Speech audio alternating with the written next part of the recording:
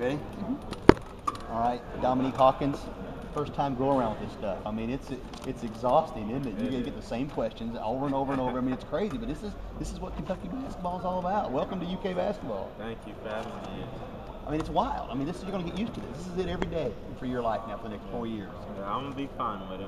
I know that this media stuff, and you're gonna be on the spotlight, and so I'm definitely gonna have to talk to the media and not push them away because I'm too not a person to do that. Obviously, everybody in this state knows your story. The run, you're Mr. Madison Central last year, ended with the fire truck ride right through town. I mean, that's every kid's dream.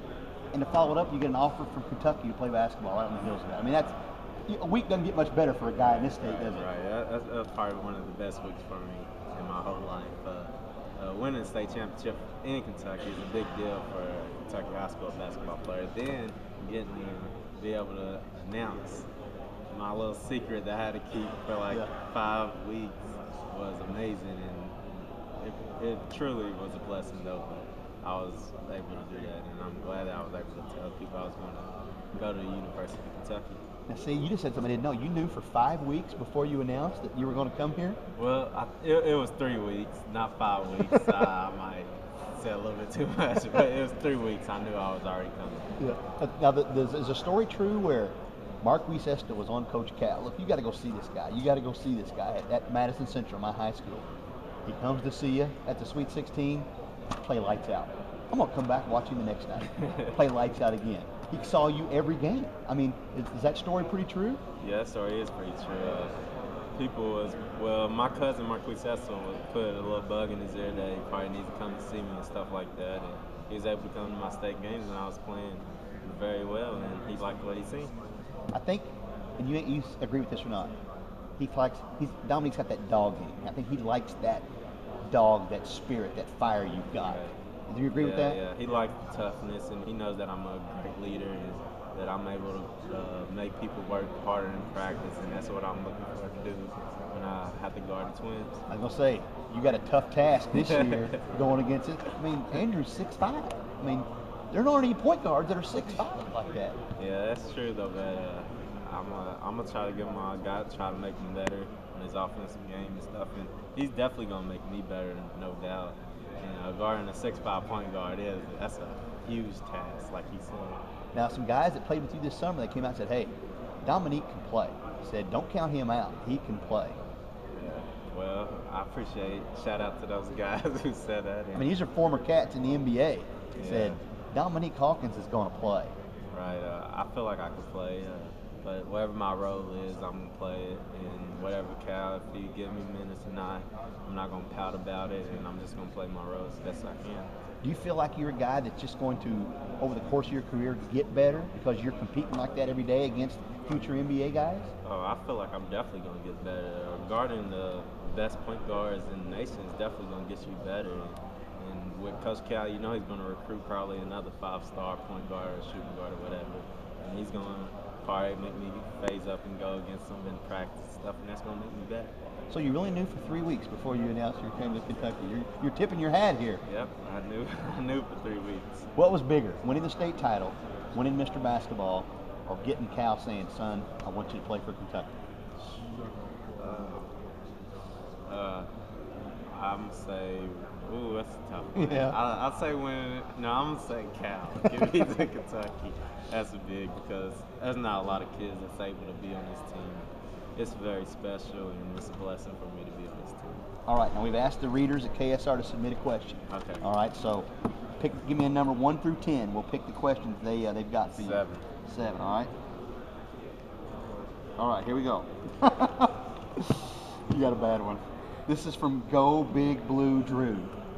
If Brian Long stands on Sam Malone's shoulders, can Marcus Lee jump over him?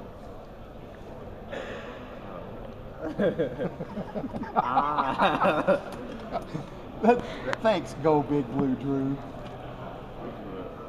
Well, Marcus Lee can jump pretty high, but I don't think he can jump that high. Yeah, that's a little crazy. That's too high. All right, now we got questions. We got 10 questions. We're asking everybody the same ones. Okay. All you guys the same questions, all right? These are really easy. Favorite Twitter account to follow? I think it's Beyond the Buzzer. Beyond the Buzzer, not AlanFeldhouse.com or something like that? No. What song would you like the UK to come out to this year? I haven't thought about that, but Yeah. I guess I could say one. You know, Floreal said a Hannah Montana song. Not no Hannah Montana. That's too. What in the world? Do you have one say, you want him to come out to? I would say like probably Drake or Chris Brown, somewhere like that. What's your favorite thing to eat? Spaghetti. If you had a date with a celebrity, who would that celebrity Beyonce. be? Funniest teammate on the team.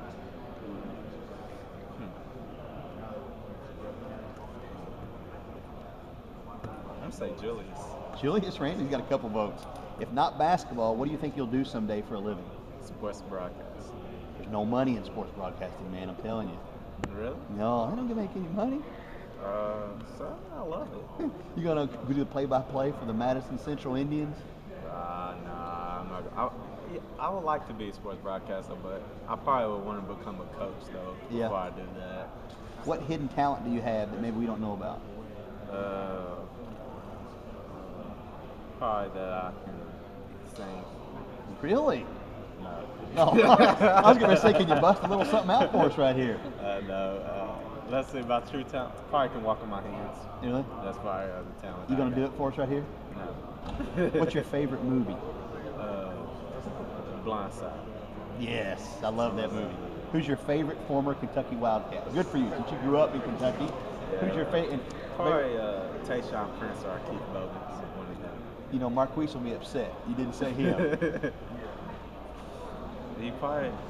He's a big man. I don't like big men. I got you. They not that typical, like, they dunk. Not special to me. I love when Tayshaun or Keith Bowman. Marquise was badass when he was at Madison Central, though, I'm telling you right now. That's what I heard. Yeah. I heard about that. Last one. If you're stranded on an island with one teammate, who would you want it to be and why? I would want it to be. I would want it to be Marcus because he could jump up and grab the fruit off the trees or whatever for me. What about the other survival skills? Like, you got to kill a rabbit or something. Don't you want, like... I could do that. I feel You can like do I'm that? fast enough to kill a rabbit and catch it and do all that stuff. Did you do a little hunting and fishing down in Madison, I did Richmond? some fishing. Yeah. I never done no hunting. Yeah. So you could survive on an island, you think, on I your think own. I could. Probably could. I probably need one more person to do it. I mean, the smile on your face, the whole interview says it all. I mean, you're tickled to death to be here. I am. It's a blessing to be here. And for a Kentucky guy to grow up in Kentucky, it's truly amazing. Thank you, brother. Nice